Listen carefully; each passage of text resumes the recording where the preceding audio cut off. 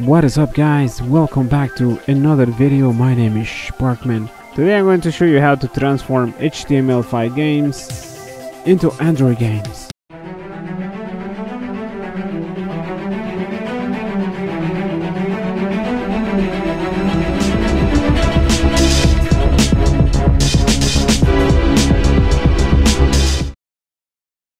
Well, it's actually not just games. It's anything that is a HTML5.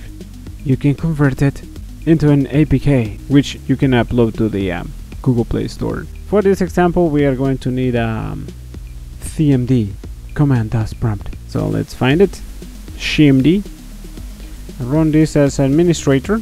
Here it is. Okay, here is our command console.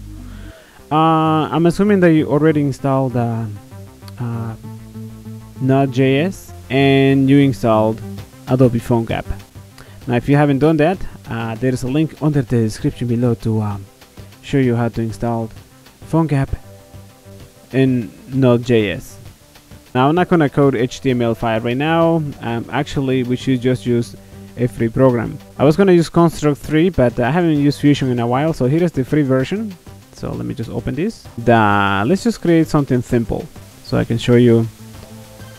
You can create Android games with the free version of anything, including Fusion and Construct 3. I think Construct 2 does HTML5 games for free as well. GDevelop lets you create HTML5 games for free as well. So there is a lot of programs out there that will let you do that. But today we're going to use Fusion. So let me just set the size of this. This is going to be 720 by 405. I think we can turn menus off. No, you can't. Okay, but we want this to be full screen. And let's see what else. Fit inside black bars. Anti-aliasing when resizing. No. What else? Let's give it a name. Let's call this Super Game. There you go. So iOS, wait for touch. No, just ground. Let me just change the background here. Change the background, something better. We're gonna make the background pink just because we can. There's our ball here, and let's make this a bouncing ball. We see test the position of this, and let's make it bounce. So basically that's just going to bounce. Make it so if the user clicks anywhere on the screen, we can set the position of the ball equals the position of the mouse, X and Y position. So you click and you can create different balls. Okay, actually we should create the ball first. Anywhere. Now reverse the order of that. Create that first. So now we can create balls. We are ready to export this to HTML5. So let me just save this. Export to HTML5, project name Super Game. Make a folder on the desktop, call it Super Game as well. There you go.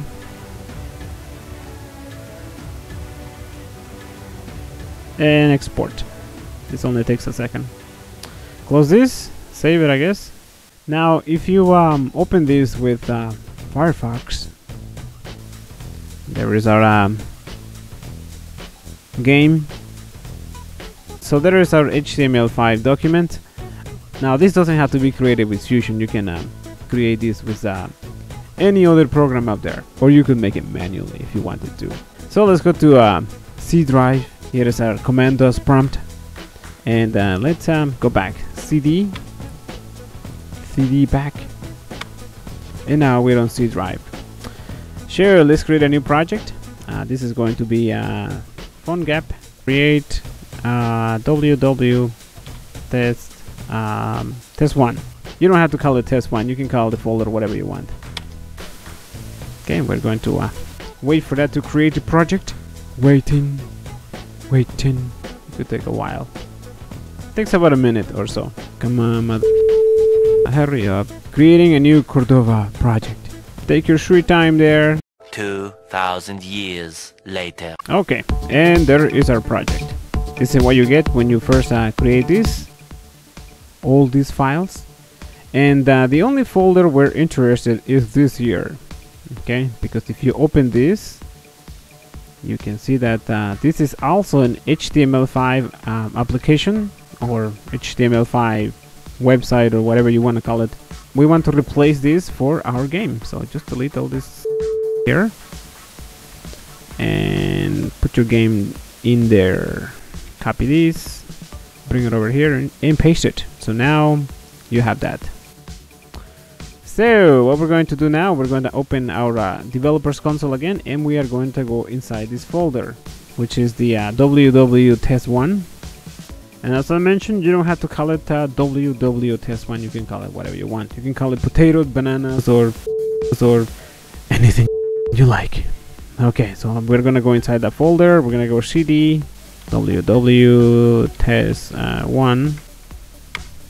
Now we're inside the folder, so now we want Phonegap build Android, and press enter. Now these two could take a couple of minutes depending on the speed of your computer. My computer, it takes about I don't know, maybe about a minute waiting. It's going to create something inside this folder here, platforms. Just waiting for that to finish.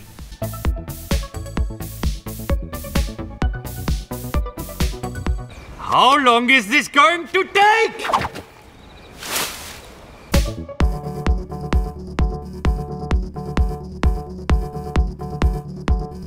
So now let's go to platforms, and here is our folder. This is a Android Studio project. So let's open Android Studio, which is also free. So feel free to download Android Studio. Waiting for Android Studio to open. It's a bit sluggish at first, so be patient. I think it has a lot of modules and things in there that need to be loaded, and that's why it probably takes so long to open. It's not that bad. It's roughly about a minute or so. And here it is, Android Studio. This is the version at the time of this recording, but this should work with later versions too, and previous versions. Let me just copy this address here, and let's open an existing project. Just paste this here, open. Now I'm not sure about the rules about not monetizing stuff made with the free version. I'm not sure, so you're gonna have to take this with the owners of the software. Okay, so Construct 3, I believe, has some rules about not monetizing, or I think it's selling. I'm not sure if it's just selling. Okay, because if I create a free game made with Construct, but I have Google AdSense on my website, I think you're allowed to do that. I'm not sure on the specifics. Okay, I mean, you're not selling the game, you're simply displaying ads. Now in Android Studio you can add admob. Okay, and I'm not sure if you're allowed to do that. I'm not entirely sure, so you, like I said, you're probably going to have to ask. Okay, it's almost finished scanning the files there.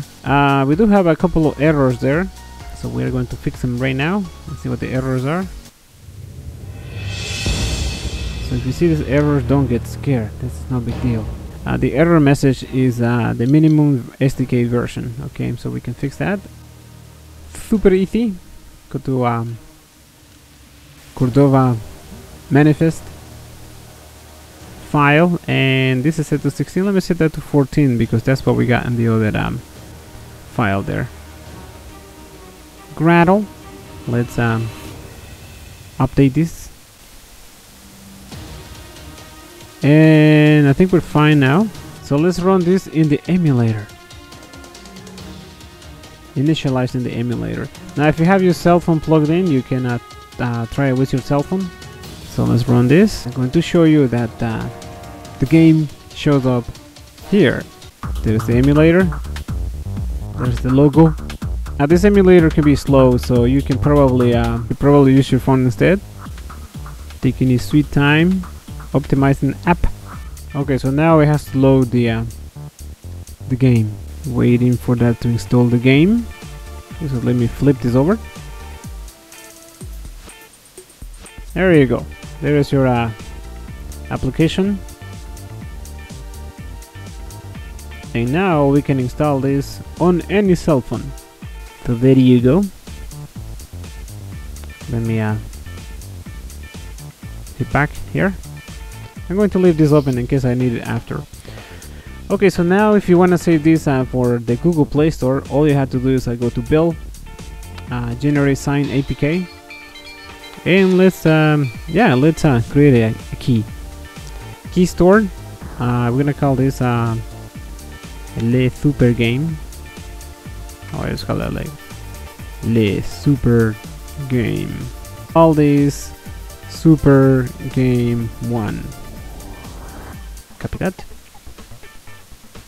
Password 123456. I don't really care. 123456. It's called Super Game 1. 123456. 123456. Okay, let me see. I think organization Sparksoft Los Angeles, just for now. Press the OK button. There you go. So now we're going to hit next, and this is where our app is going to save, so that's fine there. We're going to sign this with the V2, and a couple of seconds later we are going to have an app ready for the Google Play Store.